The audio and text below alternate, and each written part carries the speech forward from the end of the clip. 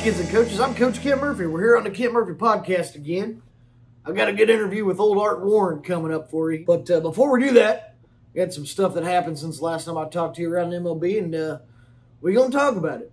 First things first, old Mike Clevinger, he was one of the first few guests I had on the podcast, became the first podcast guest to get traded.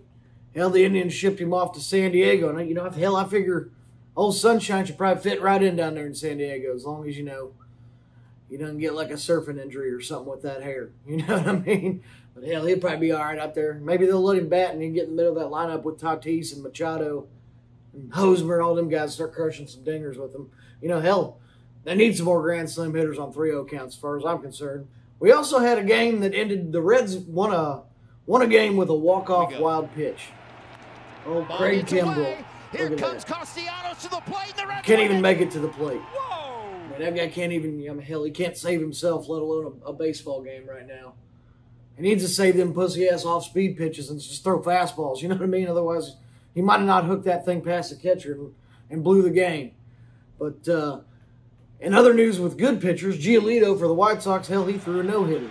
So I guess if they ain't going to let you bat, you know what I mean, you might as well just make sure nobody else gets hit either. So the way I see it. But also maybe just stop playing half the game and get up there and crush some dingers too. I guess no-hitters are cool. But it'd be a lot cooler if you threw a no-hitter and also crushed a couple of dingers. But whatever, you know what I mean? Just my opinion, I guess. We got Manny Ramirez. Hell, he signed a deal to be a player coach in Australia. I didn't even know they played baseball in Australia. I thought because the toilets flush the other way down there, and they got a bunch of snakes and spiders that I don't really care to mess with. I didn't know they played baseball. I thought they just sat in bars and punched each other. So good for him. I guess that's Manny being Manny. I don't know how they say it down there, man. Hell, I can't do that kind of accent. I bet he'll crush some dingers down there, though. Hell, he's a Hall of Famer here, so I don't know. Maybe he spent all his money trying to get his hair longer, I guess. I don't know. Maybe that's why he's doing it. We got, oh man, oh boy. My favorite guy, and your favorite guy, old stupid butthole Rob Manfred. He tried to get the Mets to stage a protest. So I guess maybe he thought it'd make the league look better or some crap like that. And then the old boy for the Mets, the GM for the Mets, he's on video, didn't know it. He basically yeah, this guy's stupid. He don't know what he's doing.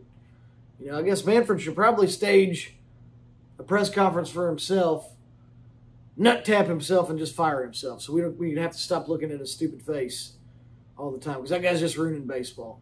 It's time to go, Rob. Get the hell out of here. But now we're moving on to the highlight of the week.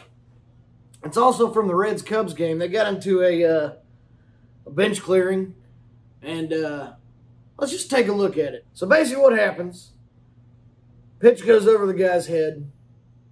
Umpire gives warnings to everybody. No big deal. And then another pitch comes inside, and everybody gets all butthurt. The Reds manager's like, oh my God, he almost hit my batter. And the umpire's like, well, almost don't count. Except for horseshoes and hand grenades, you know what I mean? And he starts crying, as they do. Guy on first starts jawing. Joey Votto starts jawing from the dugout.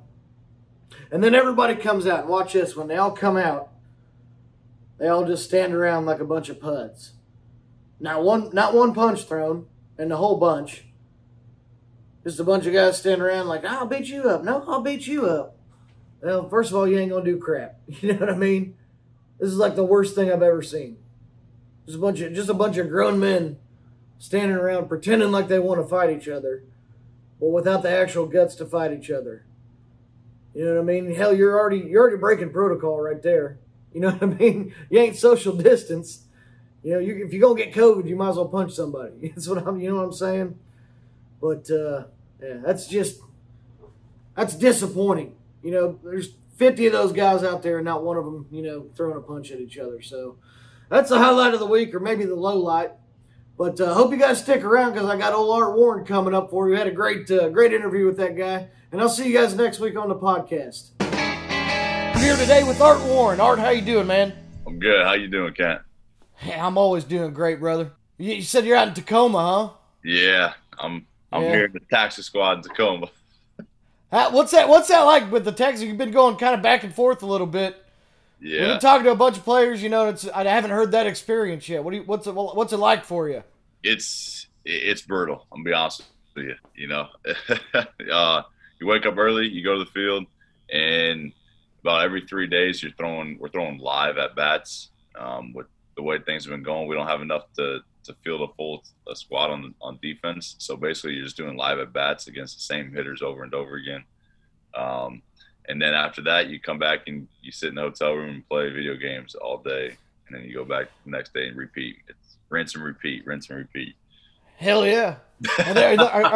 Not really. Are they letting you take any at bats out there? I know you're a pitcher, but are you letting? Unfortunately, they didn't see my footage from the wiffle ball game. So I got the picture up there. Yeah, I haven't gotten any ABs yet. You think you can still hit some dingers? 100%. Okay, yeah. All right. I like the. I see. I'm with that now. It may take a while, but I'll eventually get one. That's what I'm talking about. They got to get rid of that stupid DH rule and let you guys bat. That's what I'm saying. Yeah, man. I may pull an oblique, but I'm gonna swing as hard as I can. I love it. Did you hit a bunch of dingers? Did you play in high school and college? I think I hit like 5 my senior year. I was more so like an average hitter, you know, like okay, all right, like 5 homers, you know, throwing a few RBIs. You know, I wasn't hitting like 20 bombs in high school. You should have been. You need to eat more cheese dogs, brother. I'll tell you. Is that the key? I'm telling. It's a secret ingredient, man. You got all that gluten in there. You got some cheese, all the nutrients you need right there. I'm gonna need a lot. You know what I'm saying? I'm gonna need some lactate. I'm gonna be eating that much cheese. No, you'll be fine. You'll be fine. I'll get you on my diet. Hell, you'll run that fastball up to 100 and you'll hit dingers every day. It's great. It's a hell of a life. That is a hell of a life. You're 100% right. What position did you play when you were in high school besides pitcher? Man, I played third base. That was it. Like third base and pitch. You know, I never hot corner. Yeah. Yeah, hot corner, man. I never played in the outfield. It was always third base. Even you know, when I was in Little League, I caught, I think, for one season in Little League when I was like 10 or 11. But man, catching sucks, man. It hurts. My knees were so sore. I told my mom I was done with that. I needed to go somewhere else. I ain't got time for that crap. You know what I mean? I'm 11 years hot old. Summer day. Sore. You think you can still glove one over at third right now? Oh yeah, I've been taking some ground balls out here, just messing around. Okay. After I, you know, get my work in, and you know, I picked a few. So all right. 100%. So you can hit some dingers and you can glove. All right, man. We're on the right track. Watching, feel free to try me out at third base, Jerry. I'm down. Hell, I'll get you on the squad. We'll go out there and hit dingers together, man. Now you can come play in my men's league. I don't care. Absolutely. Yeah. Man. So last year you got called up for the first time. Yeah. September, right? Yep. Who was the first person you called? First person I called was my mom. Oh yeah. Yeah. Yeah. I mean, it was no. Who was more excited, you or her? I think she was. You know, like the teary excitement, like, you know, like the scream that our moms do when you tell them exciting news. Yeah. She was pumped. And then I just go down the line. What I enjoyed doing was, like, eventually I got to the point where I was, like, calling people and saying, like, hey, what are you doing, you know, like, on this day where we're going to Pittsburgh, because I'm from Ohio. Yeah. And it was like a weekend series in Pittsburgh. What are you doing on this weekend? They're like, oh, I don't know. And I was like, well, you want to come to Pittsburgh and watch me pitch in the big leagues? And, you know, hearing, like, their excitement, it was pretty cool. Did you call up any of, like, your enemies and be like, hey, just so you know, I made it. Just to remind See you later. You guys don't know what I'm talking about. Yeah.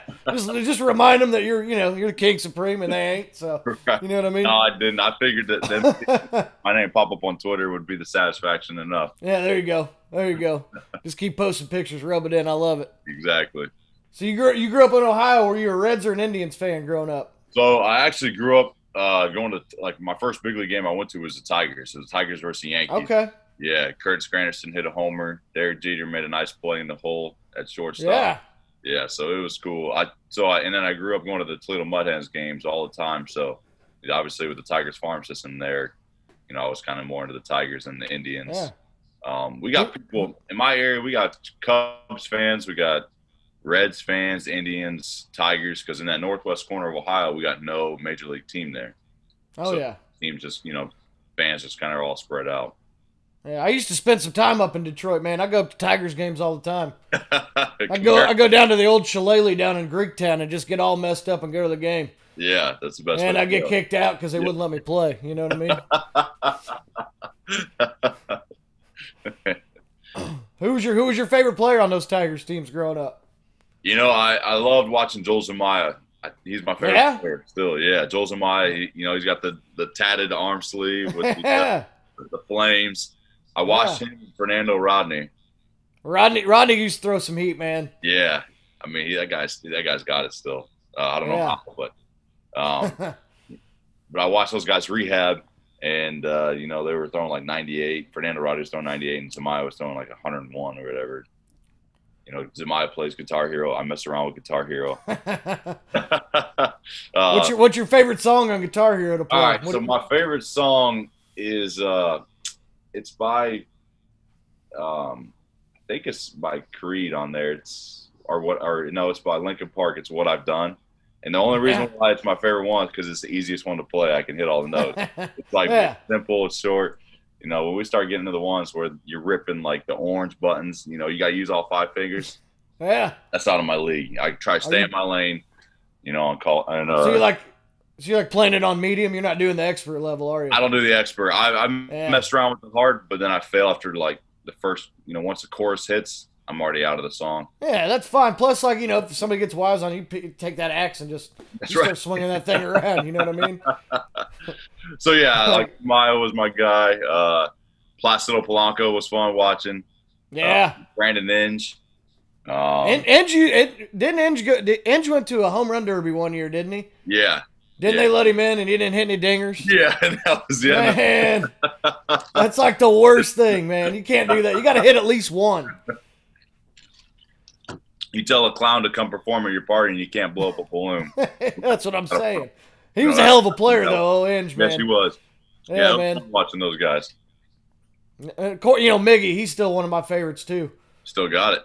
That guy's he can still hit, man. Man. Hey, I gotta take a break here. I gotta pay for this episode. So I talked to some of my sponsors, and there's like, "Oh, Art's coming on. Hell, I love Art." And so I got one of my major sponsors to.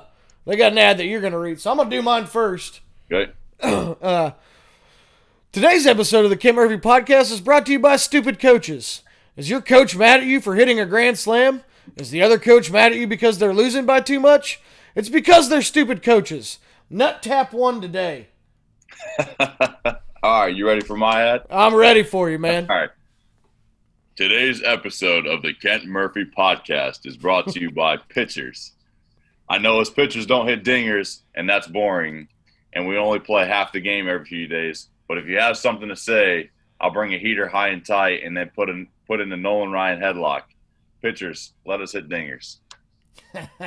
That's what I'm talking about, man. The Nolan Ryan headlock. That's one of the most classic moves in baseball, man. Who the hell's charging Nolan Ryan anyway? I mean, what are we doing? Robin Ventura. Yeah, he learned real quick. I was gonna say he got those Texas hands, man. I'm ready to see somebody charge Bauer. Start the pot a little bit. I'm ready to see. I'm rooting for it. Anybody ever charged you? You ever been charged? No, I haven't.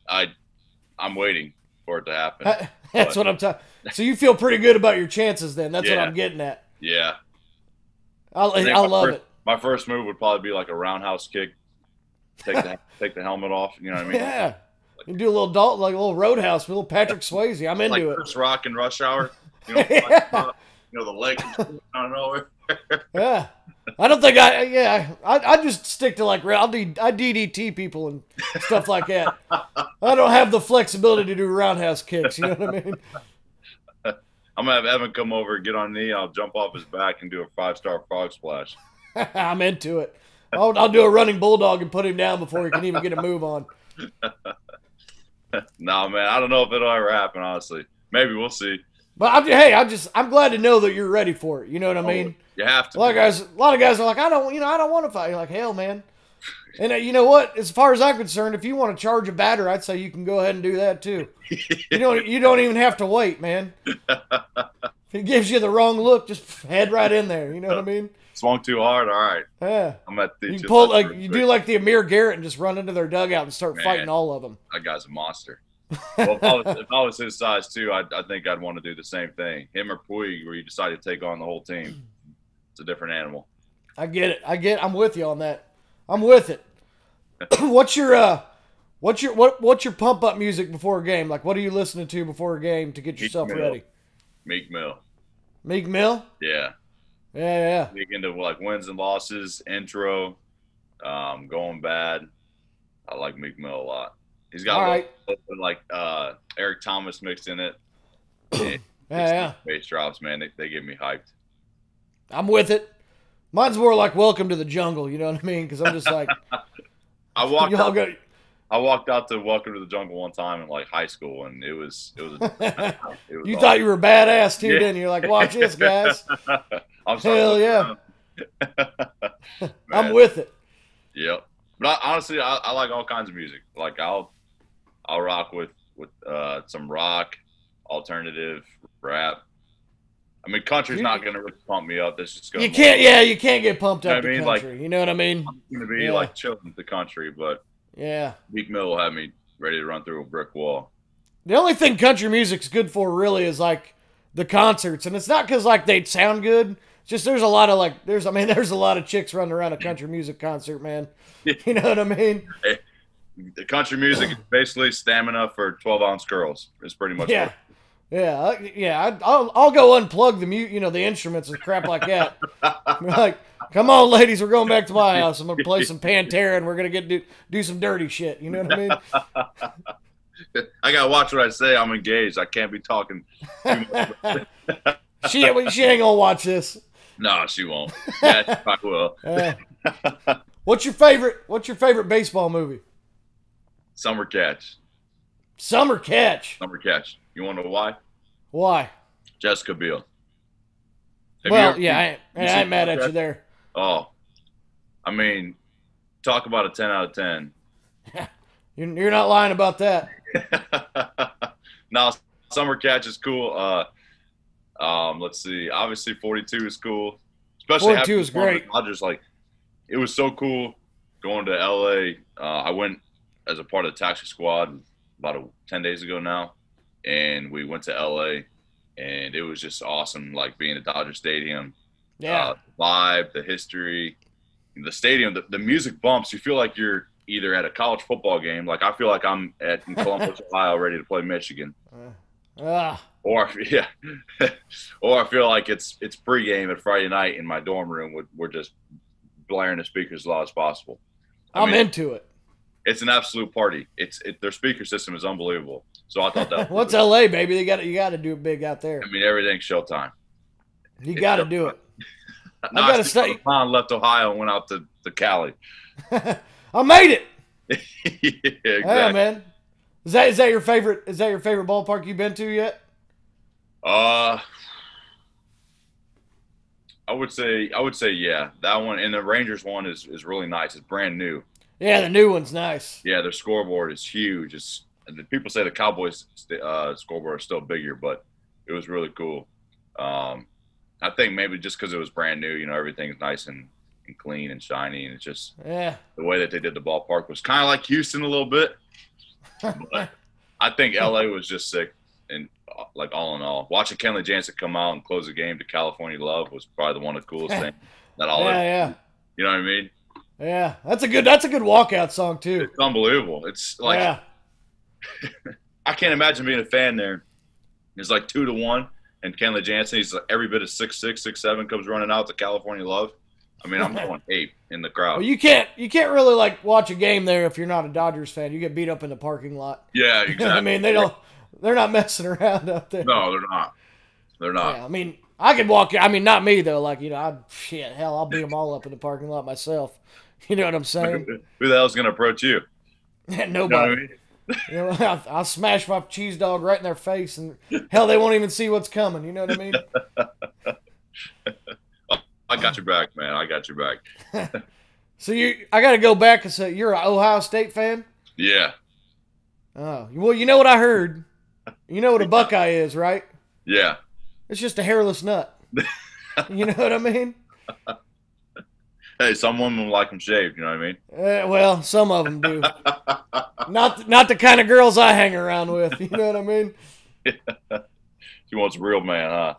Yeah, yeah. Old '70s vibe. You know what I mean? Yeah, I hear you. I hear you. Who's your favorite Ohio State player of all time? Well, since I watched mainly like that 2013 to 2015 team a lot, Yeah. and I would have to say Zeke.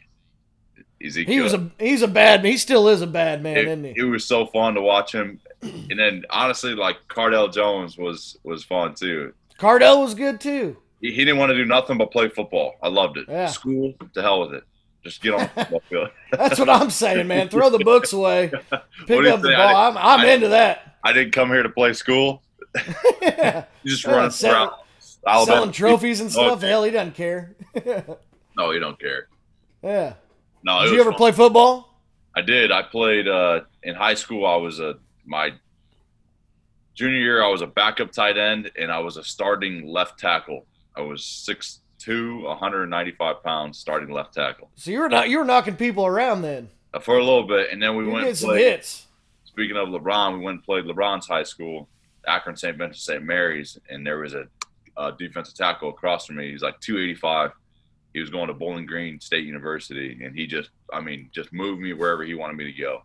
Yeah. And then I realized, like, all right, like I'm not going to play football anymore. I'm done with this. Yeah, or at least the hell with this. I'm gonna go hit some dingers. Yeah, on the offensive line. Like it comes to a point where you just get outmatched. You know what I mean? The That's guy like had 90 pounds on me. What am I going to do? Yeah, it's nothing you can do. And that's like the thing. Go ahead. I was just saying that's the thing. Like you can go out there and hit them, but like if you're pitching, the last guy you want to see running out to mound is Zeke. You know what I mean? Yeah, exactly. That's a dude that just truck you over. You want one of those wussy ass baseball players coming out. You know what I mean? You don't want them football guys coming out there. No way. I mean, we're talking about that a lot lately. We're trying to do the scenario like, all right, honestly, if you were in the backfield in the NFL and you got 10 carries, how many yards do you honestly think you're getting? A lot of guys are saying like they could rack up like 20 yards. And I'm no chance.